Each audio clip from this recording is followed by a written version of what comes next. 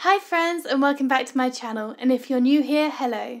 My name's George Agenbar and I'm a UK music producer. Today's video is all about how we can make cover versions of songs a bit more interesting. Now this is something that I have to do a lot of and I've done a lot of in the past. So I'm always looking for ways to make covers of songs my own. I will say that unfortunately in this video I'm not able to show you an example due to copyright reasons, but I am going to give you my 5 biggest tips. So if you want to learn a bit more about this, then make sure to stay tuned and hit the subscribe button and notification bell for new videos every Wednesday. And things will never be the same when I hear your name since you kissed me in the rain. There are a lot of famous songs out there that are actually covers that you may not be aware of, like how Make You Feel My Love by Adele is a cover of a Bob Dylan song, or I Fought the Law by The Clash is a cover of Bobby Fuller. And some of these covers are absolutely brilliant, and they've become more popular than the original version of the song. But how can we be more original when we're making a cover? How can we make it interesting?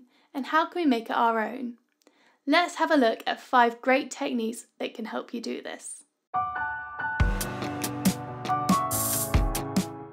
The first and quickest way that we can make a cover our own and change the song is to change the instrumentation.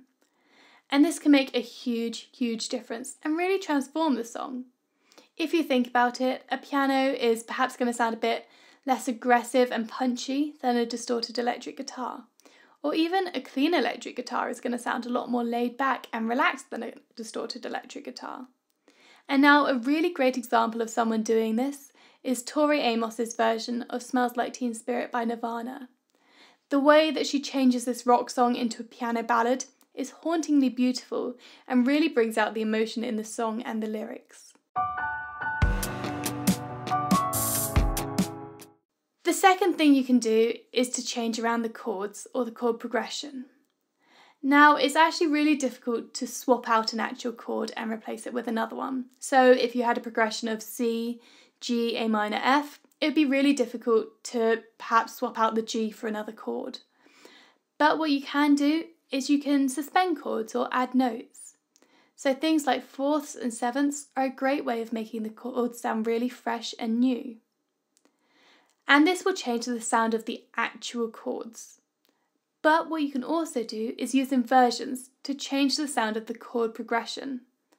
Technically, you're still using the same chords, they just sound different. And a really great example of this is when John Mayer covered Free Falling by Tom Petty.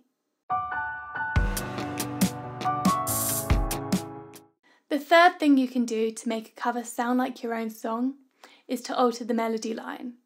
And this is possibly one of the most popular techniques that people use.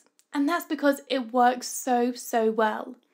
It makes you sound as if the song is almost your own, but it's still recognisable, presuming that you don't change the melody line completely.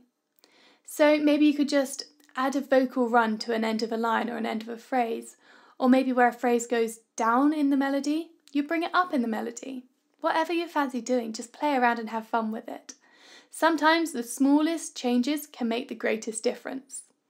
And a really nice example of a singer changing the melody line of a song is Jessie J's cover of I Knew You Were Trouble by Taylor Swift in BBC Radio 1's Live Lounge.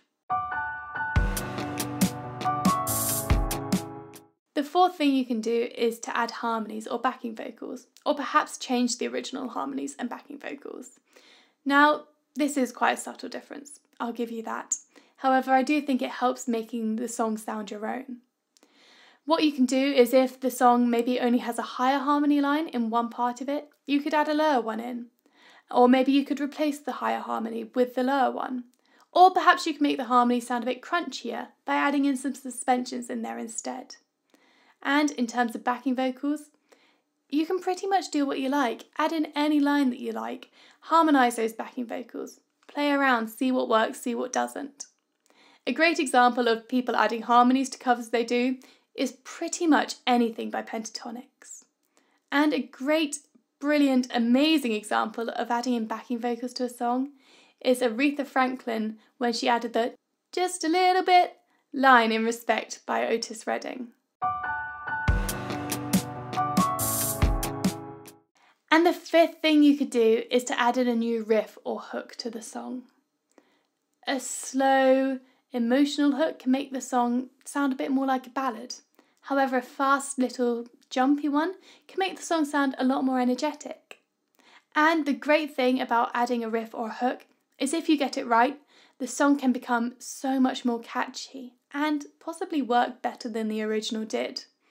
A really great example of this is Cyndi Lauper's cover of Girls Just Want to Have Fun by Robert Hazard. Adding in little hooks and riffs really transformed the song into the smash hit that it is today.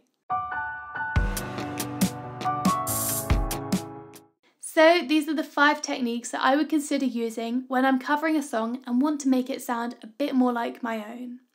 I'd really love to know what you guys like to do, so make sure you let me know down in the comments.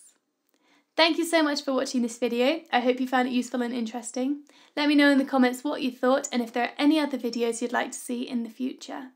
Make sure to hit the subscribe button and notification bell, and I will see you again soon.